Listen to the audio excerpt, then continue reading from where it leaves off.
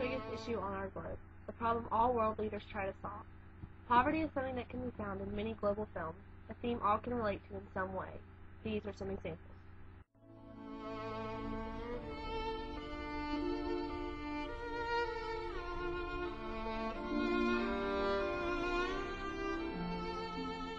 In this scene from Schindler's List, the Nazis are currently sending off the Jews to the concentration camps. As the Jews were being moved, all their personal belongings were gathered and trashed. The Jews had no idea what was going to happen to them at the concentration camps. This scene shows how the Jews, who used to have professions, are now reduced to working in the fields.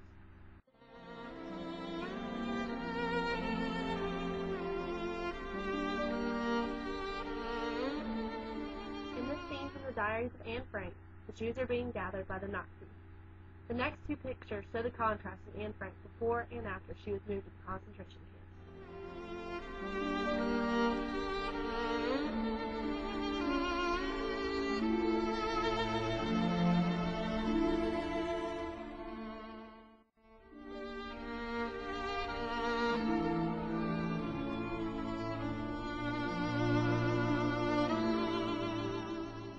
This scene from Hotel Rwanda shows the Hutus killing the Tutsis because they believe the Tutsis are inferior.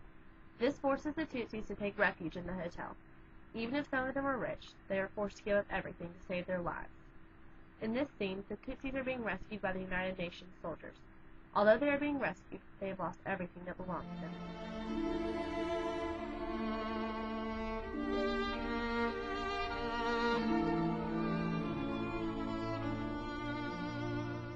This is a scene from Glory, which is about the Civil War. The black Union soldiers were not treated equally compared to the white soldiers. The black soldiers did not receive proper clothing and had money deducted from their wages. The white soldiers were paid $13 a month with an additional $3 clothing allotment, and black soldiers were paid $10 a month, but their $3 clothing allotment was deducted from their base salary.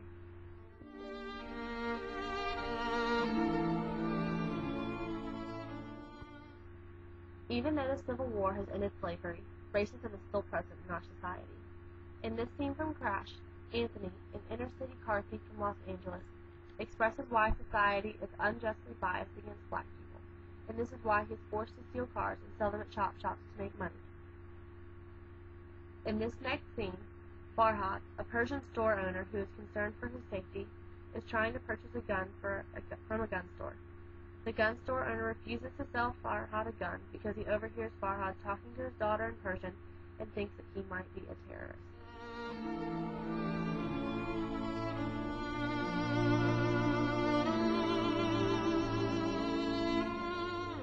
In this scene from Fanaja is walking in front of the altar and she gets yelled at by the old lady.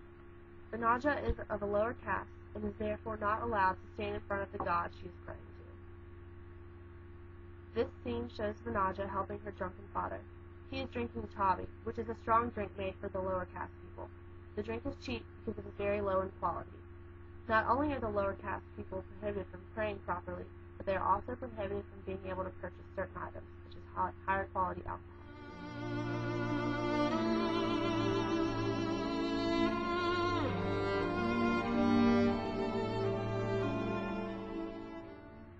The following scenes from Slumdog Millionaire show how people who live in the slums of India do not have many of the benefits that the majority of the world is able to enjoy.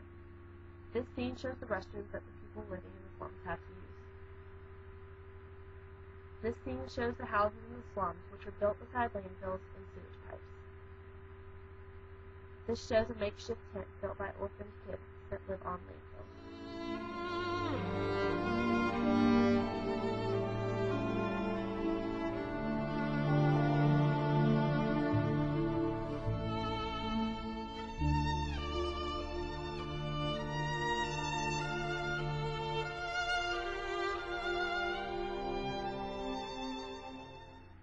In this scene, Mohan is on the train watching the little boy sell water.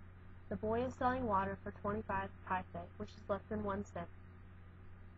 This scene shows a farmer asking if his kids would be able to attend school, even though the other kids at the school are of a higher caste. This scene shows Haridas, who used to be a weaver and lost his job because machines replaced his profession. Haridas is not able to find another job because people won't give him business, because they believe he is from a weaver family and has to remain that way.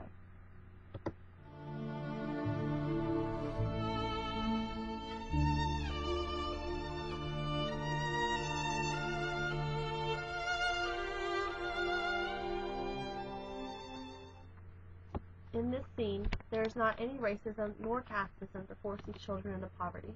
The kids are simply poor orphans that try to live in a society that disregards them. They won't even give Oliver more food.